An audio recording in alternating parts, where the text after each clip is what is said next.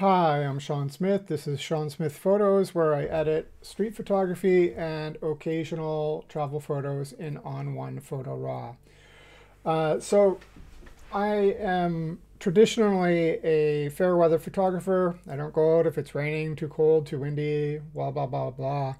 But a few months ago, I made a promise to myself to go out 3 weekends minimum every month and try and get shots when it's raining or cold or snowing or whatever. And so this morning I woke up and it was snowing, not particularly heavy, but heavy enough, as you can see from this shot. And I checked the forecast. Snow was supposed to finish by noon. It's 8:30. I quickly got dressed and hopped on a bus and went downtown, and this is one of the results. And so what I want to do, or what I did earlier, is I processed a few shots, and just like this shot, you can't really see that the snow is falling, but after processing it, I managed to pull out the snow and you could really see that it was there. So these aren't big flakes, they're really small flakes, and obviously they're getting lost in the picture until it gets processed. And it also works for color here. So what I want to do is take this shot and show you how I pulled out the snow that is in the air that you cannot see from the beginning. Let's get to it. So I'm going to start off just by doing a few quick edits and develop the photo. And we'll check out what the camera profiles give us. Okay, so On1 Vivid seems pretty good. Yeah, I think we'll go with On1 Vivid.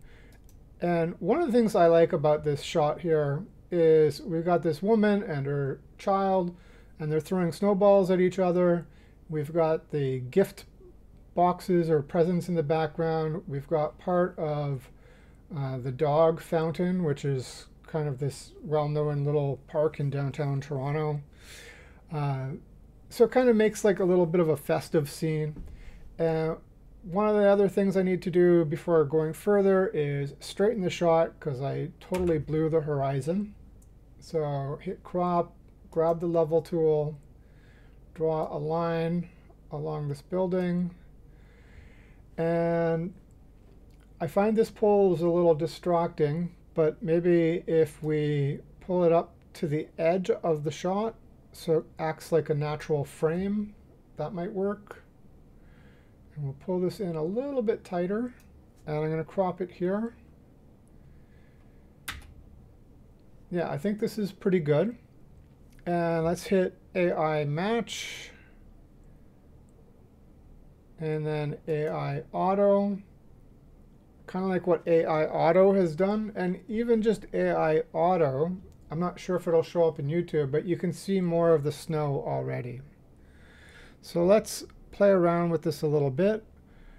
I'm going to pull the highlights back, drop the shadows a little bit, up the midtones a little bit more, increase the contrast. And play with the haze. No, we'll just put the haze back where it was. And then let's pop into the effects tab. And I'm going to convert this to black and white, because I think it'll look much better as black and white. And let's check which black and white in the filter works. Adele, blue. I like chrome. And just right away, Chrome is already even pulling out more of those snowflakes. Coffee, deep blacks, green, high key.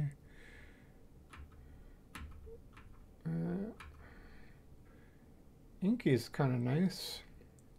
Really makes it nice and bright. And neutral. You know what? I'm going to go with inky for this one. So let's do inky and hit the J key Okay, no whites are overblown, but we've got some pure blacks, so you know we'll play around with that a little bit. Let's take a look at the tone. Maybe we'll pull the blacks up a little bit. Okay, that's good. And I want to make it a little bit brighter even. Okay. All right, so the key to this effect, to pulling out the snow, that I discovered was using dynamic contrast. Just right off the bat, you can see a lot more snowflakes. I hit natural and then boost the small by about 15. And there it is. Now we've got a lot more snowflakes in the scenes. And if I turn preview off, not many snowflakes, and there's a lot more snow. It feels much more like a winter scene.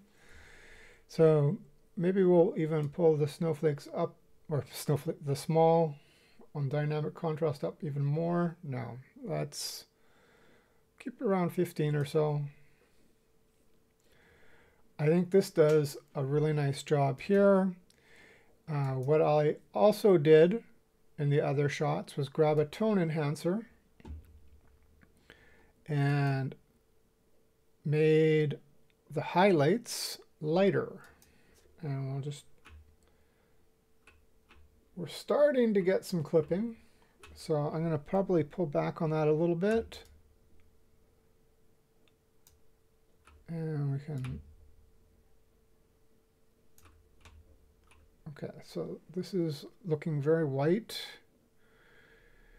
And actually what I'm going to do is pull this back.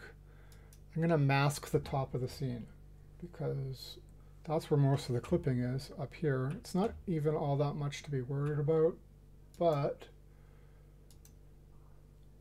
I don't need that to be particularly bright.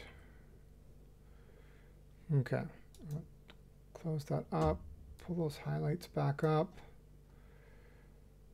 and increase that a little bit.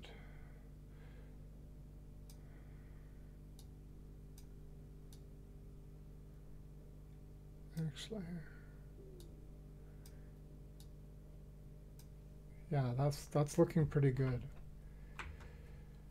Okay, so this is basically pulling out small snowflakes from that you know are there, but they're not showing up in your raw photo. Dynamic contrast, pull up on the smalls, and basically boost your contrast without making the photo too crunchy. Another one you could pull in here is maybe adding in a curves filter, like a little S curve, to draw up the contrast. And I think that did a nice thing. And one last effect, which if you watched the video about read the manual blur or glow, is glow adds a soft focus. And so depending on the glow, it may or may not work with this scene. Let's see what we get.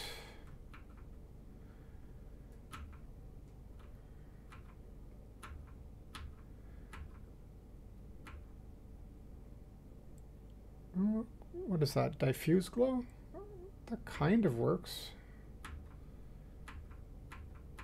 You know what? Actually, I don't think glow is going to work with this shot, so I'm just going to close the glow filter.